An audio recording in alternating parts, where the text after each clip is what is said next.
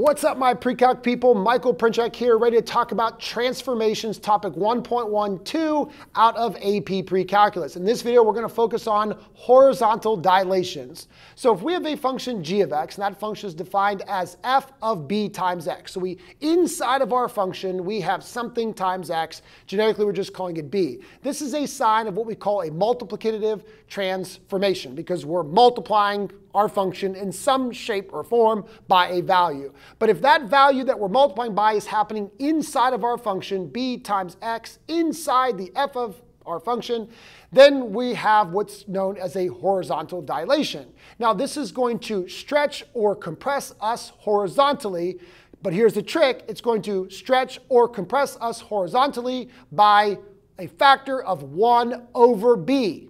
1 over b. Actually, it's the absolute value of 1 over b because if b is also negative, the negative is simply a reflection across the y-axis. And when you reflect across the y-axis, your y values actually stay the same. It's your x values that reflect.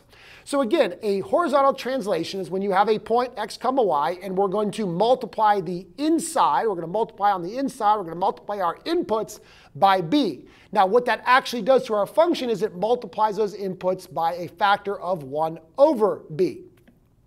So if our b value is greater than 1, the function is horizontally compressed by a factor of 1 over b. So if you have a b value of, say, 3, you're going to multiply all of your inputs by 1 over 3, or 1/3. That's going to shrink or compress you horizontally. If your b value is between 0 and 1, let's just say 1/2, for example, then that's going to stretch you by a factor of 1 over b. Now, you might be like, well, wait a minute. You just said 1 over b. Yes, but think about it. If my b value is a fraction like 1/2, 1 divided by 1/2 actually takes that 1/2 and it reciprocates it to a 2. That is why when your b value is between 1 and 0, it's actually going to be a stretch because it's going to multiply you by the reciprocal, and the reciprocal of 1/2 is going to be 2. So it's actually going to stretch you out wider. So again, just keep in mind, the input value is going to be multiplied by 1 over b, no matter what. But if that b value is a fraction, then that fraction is going to get reciprocated, and it's going to actually be a stretch. And that's if your b value is between 0 and 1. Now, if your b value is negative, keep in mind you still have that horizontal dilation by a factor of 1 over b. That is not changing whatsoever. But you also have a reflection across the y-axis. And again, keep in mind when a point is reflected across the y-axis, the x value is opposite, and the y value actually just stays the same. All right, let's take a look at a couple of examples that involve these horizontal dilations. All right, now horizontal stretches and compressions, these horizontal dilations can be really tricky, so these examples are going to really help, so let's go nice and slow.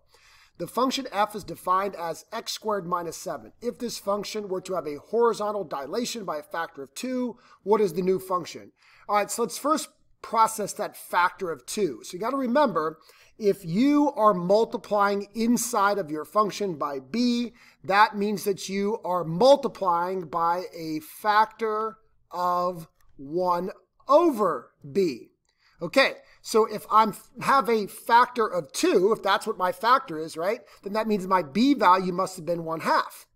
Because if this is equal, if 1 over b is equal to 2, that means my b must have been 1/2, because 1 divided by 1/2 is what equals that factor of 2.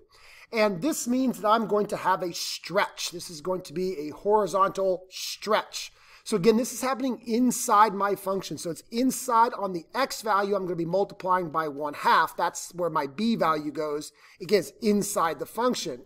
So that's going to be 1/2 x squared. Notice the 1/2 is multiplied by x inside of that parent function of x squared minus 7. So we have a 1/4 x squared minus 7 as my new function. This is my new function right here after this horizontal stretch. Now, again, I'm multiplying by 2. That's why I'm stretching. Multiplying by 2 is going to make you bigger. That's going to stretch you out. But again, it's opposite of how you see that in the function. That means your b value is 1/2. And again, it's all because when your b value is being multiplied inside your function, you have that horizontal dilation by a factor of 1 over b. And again, the kind of cool thing is I can see a quick graph of this as well. So right here is the original function x squared minus 7. And after this horizontal stretch, again, multiplying the inside by 1/2, which creates that 1/4 x squared minus 7.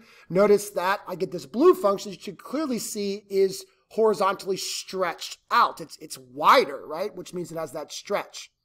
All right, let's take a look at the next example. Now, the next example actually starts off with the exact same function, x squared minus 7. But this time we have a horizontal dilation by a factor of 1/3. So once again, remember, your b value tells you that you have that factor of 1 over b.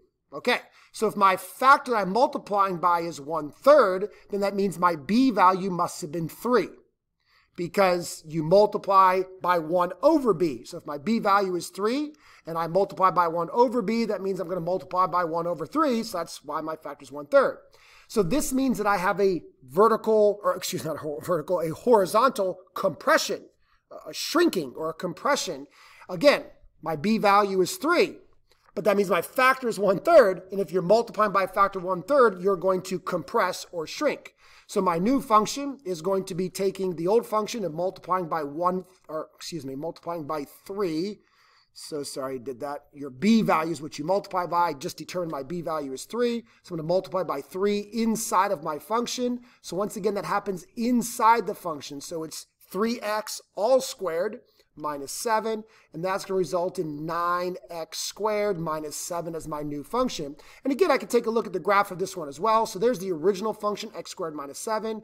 And if I add the second function that has been multiplied by a b value of 3, which is actually a factor of 1/3, hopefully that all makes sense. Notice that I'm multiplying by 1/3, and that actually creates that compression. So again, the red function was the original function. The black one is now more compressed horizontally. So hopefully that makes sense. I know it can be a little bit tricky, so I'm trying to go nice and slow here.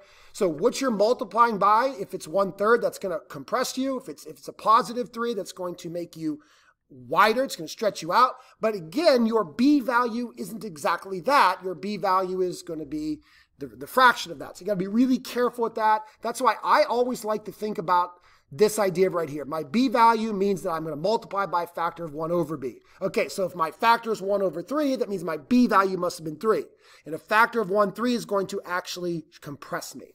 So take your time to process all that. I know it's kind of a lot, but be very careful with that, especially with these horizontal dilations.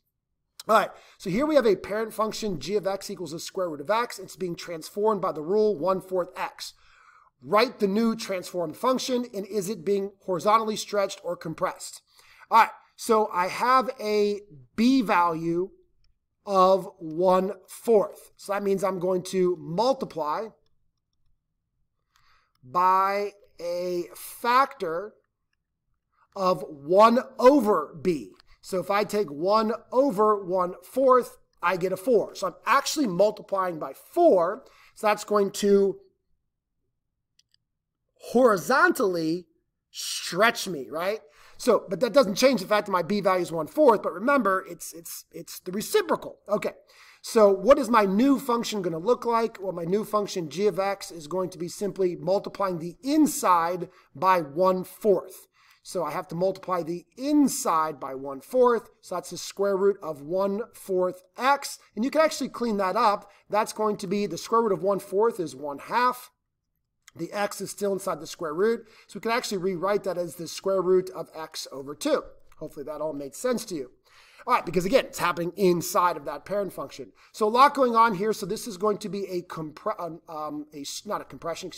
stretch, because I'm multiplying by a factor of 4. That's going to make me stretched out, and doesn't take away from the fact that my original b value was 1/4, because you multiply by the factor of the reciprocal. Again, tricky. Take your time, process everything I'm saying, rewatch if you need to. All right, here's another one. Let g be a function that is transformed of a function f such that g of x equals f of negative 2x plus 3. Describe the transformations of the function that result in function g.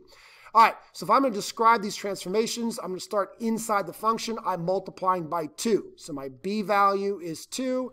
That means this is going to be a horizontal dilation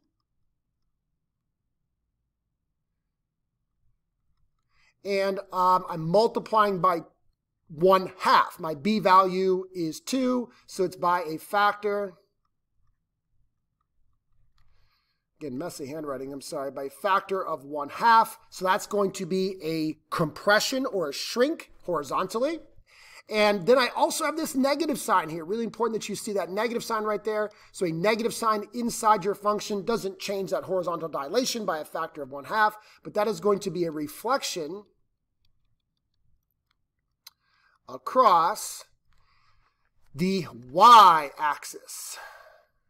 So my x's, say my x was 2, now it's going to become a -2. And if your x is switching across the y-axis, your y doesn't change at all. Your x-coordinate is going to become opposite. If you were positive, you're negative, you're now positive. All right, the last thing I notice is this +3 right here. Now that's happening outside the function, so we got to remember back. That's actually going to be a vertical translation up 3. So that's happening outside the function. So that's going to affect my y values are going to go up 3, not going to affect my x values.